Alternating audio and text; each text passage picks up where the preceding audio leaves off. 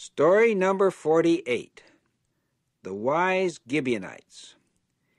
Many of the cities in Canaan now get ready to fight against Israel. They think that they can win. But the people in the nearby city of Gibeon do not think so. They believe that God is helping the Israelites, and they do not want to fight against God. So do you know what the Gibeonites do?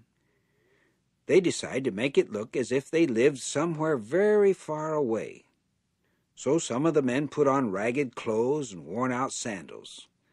They load their donkeys with worn-out sacks and take some old dry bread. Then they go to Joshua and say, "We have come from a very distant land because we heard about your great God Jehovah. We heard all the things that he did for you in Egypt. So our leaders told us to get some food ready for a trip and to go and say to you, 'We are your servants. Promise that you will not make war with us.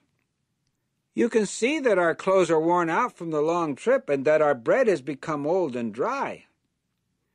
Joshua and the other leaders believe the Gibeonites, so they make a promise not to fight against them. But 3 days later, they learn that the Gibeonites really live nearby. "Why did you tell us that you came from a distant land?" Joshua asks them.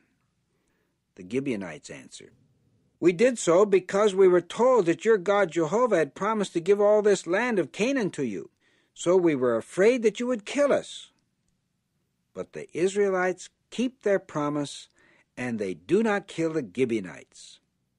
Instead, they make them their servants. The king of Jerusalem is angry because the Gibeonites have made peace with Israel. So he says to 4 other kings, "Come and help me to fight Gibeon." And that is what these 5 kings do. Were the Gibeonites wise to make peace with Israel, which now causes these kings to come to fight against them? We will see.